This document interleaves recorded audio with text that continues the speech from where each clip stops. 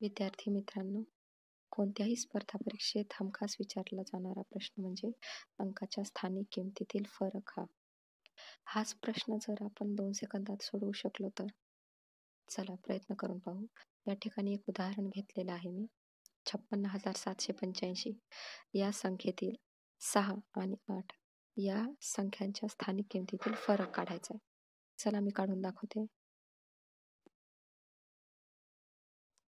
हे एवढ्या लवकर मी कसं काढू शकले तुम्हाला याचं स्पष्टीकरण देते.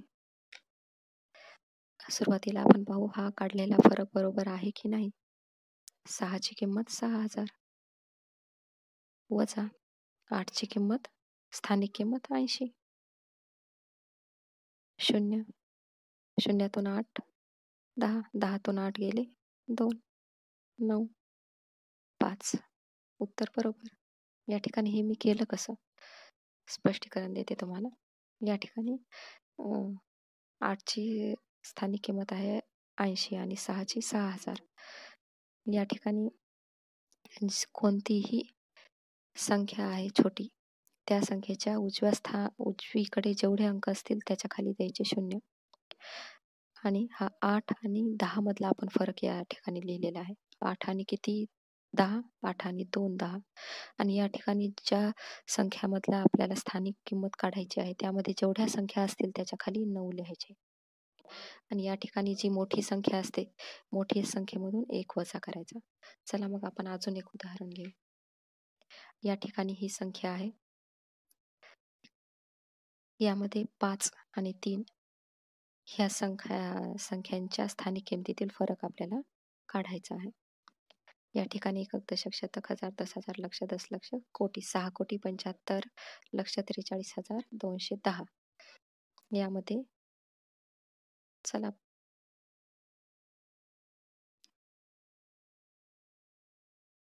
एवढ्या लवकर आपण हे गणित करू शकतो. 5 ची किंमत या ठिकाणी लिहू आपण. 5 ची स्थानिक किंमत आहे 5 लक्ष वजा 3 ची किंमत आहे 3,000. 0 0 0 10तून 3 गेले 7 9 4. तशाच प्रकारे खाली एक गणित करून पाहू आपण. या ठिकाणी ही जी संख्या दिलेली आहे त्यापैकी 8 आणि 6 या 2 अंकाच्या स्थानिक किमतीतील फरक आपल्याला काढावयाचा आहे. 2च्या खाली घेतला 0. 6 आणि 4 10 9 9 8 वजा 1 7. या ठिकाणी स्थानिक किमतीतील फरक आहे 79,940. चला तर मग तुम्हीही प्रयत्न करून पहा. तुम्हालाही नक्कीच